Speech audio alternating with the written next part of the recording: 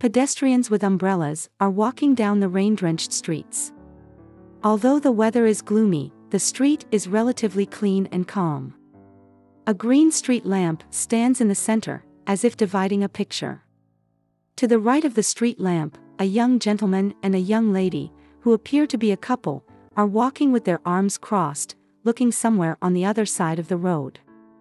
Judging by their clothing, they appear to be the modern middle class of Paris at the time.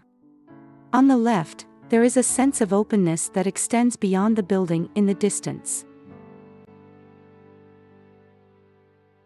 This painting is one of Gustave Caillebotte's best-known works, 1877 oil painting, Paris Street, Rainy Day.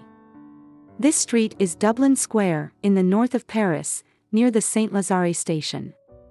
Born into a wealthy, upper-class Parisian family, Gustave Caillebotte inherited an enormous fortune from his parents, allowing him to focus on painting without financial difficulties.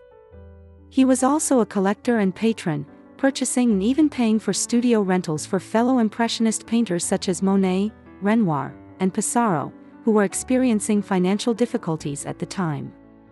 It is also undeniable that his activities as a collector acted as a factor that hindered the fair evaluation of his paintings as a painter.